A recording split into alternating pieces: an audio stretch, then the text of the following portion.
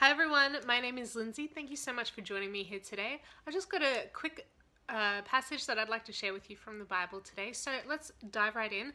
It's in Matthew chapter 5 verses 13 to 16. So let's read through that.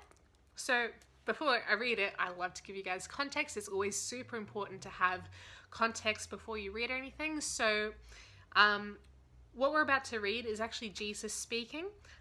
This is part of what we call Jesus's Sermon on the Mount.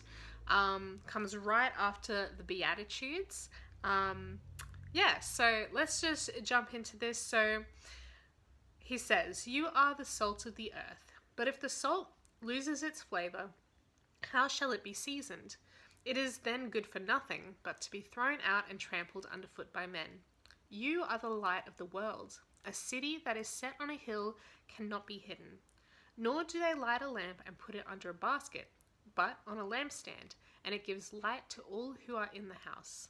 Let your light so shine before men that they may see your good works and glorify your Father in heaven." So Jesus, in this passage, he's speaking mostly to a crowd of Jewish people. And so there's a few things that he says here that they're going to understand that relates to them specifically, especially when he says a city that is set on a hill cannot be hidden. So he's talking to the Jews, and they have a high value and a lot of symbolism around Jerusalem, which is a city that's set on a hill and it actually just shines in the setting sunlight. It's just a beautiful city. It has a long, rich history for them. And they would immediately think, yeah, Jerusalem, it's a city on a hill and you can't miss it. And so Jesus is telling these people in that particular verse, you guys are Jerusalem. You guys are placed in a position in the world. And he's speaking to Jews, and we as Christians are an extension of who he is speaking to. So he's speaking to us as Christians now, as his disciples as well. He's saying to each one of us, each one of you out there, he's saying you are a city on a hill. You are meant to be seen. You're meant to be taken notice of. You are meant to show the glory of God, right? Because Jerusalem was symbolically also sort of showing God's glory by its beauty and its depth of meaning surrounding the Messiah, around Jesus and everything like this. And he says about the salt, you are the salt of the earth. What do we use salt for typically? We use it for flavoring things, right?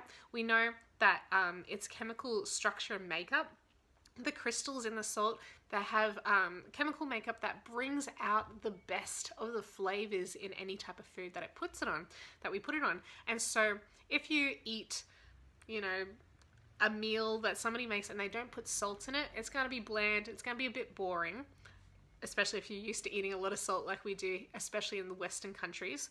But if you put salt on that meal, a good amount, not too much so it just drowns in salt and all you can taste is like the ocean. But if you put a proper amount of salt into a meal, it's going to make that meal, all of the flavors that are naturally there, it's just going to enhance them. And it's going to bring all those flavors out, and it's going to make it really, really tasty and enjoyable. And so God is saying, Jesus is telling each one of us as disciples and all of these Jewish people who was following him around that time, he's saying, you are the salt that God has put on this earth to bring out the best flavors that the world has to offer, right? There is so much good that God has put into this earth in creation, in humanity. And yes, there's a lot of sin that has made this planet really horrible, but we can still see glimpses of God's goodness. And especially when we as Christians are representing God's character as best as possible, we are able to bring out the best of humanity, the best of God's creation into this world, and we can really show God's glory. And when people who aren't Christian, they see that, they're like, oh, this is really good stuff, then they want to be introduced to Jesus because they're attracted to him through the goodness that they see, all the good flavors, all of this goodness that they can see of God through us, that we're representing of him, right? And we see this metaphor once again, nor do they light a lamp and put it under a basket, but on a lampstand, and it gives light to all who are in the house. This is all talking about our purpose as Christians, right? The purpose of a lamp, especially a lit lamp, is to bring light to a room. okay? You don't want to light a lamp and then cover it. First of all, if it's a candle, it's going to snuff it out and that light will cease to exist. The fire will not have the oxygen that it needs to actually give light. But if it's under a basket, even if somehow it was managing to stay alight, it would be useless light because nobody else can see it, right? The purpose of a lamp, the purpose of a light is to bring that light to other people around it, right?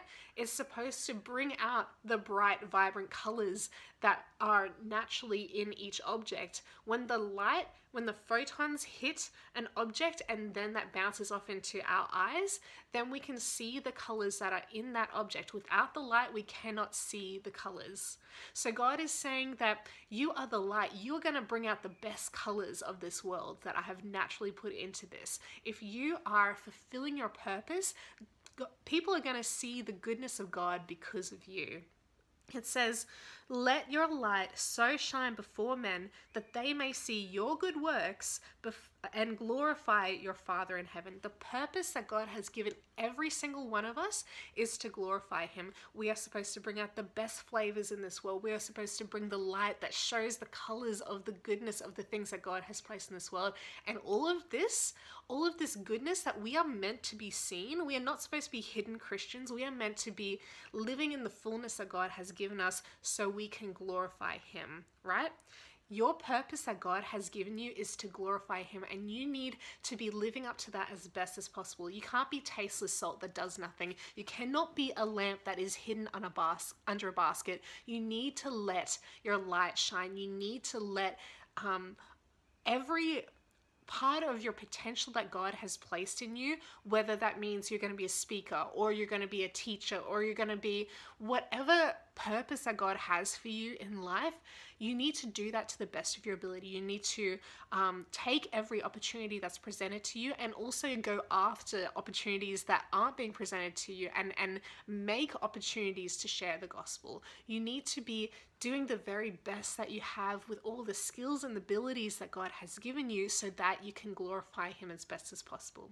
We see in the parable of the talents in a different part of scripture that the person who was given more talents and they worked with that and they doubled their money, talents was a form of currency, but we think of it as skills, which it also represents in that story. That person who worked and they developed their skills and they developed and doubled their money in that way, they were praised by the master.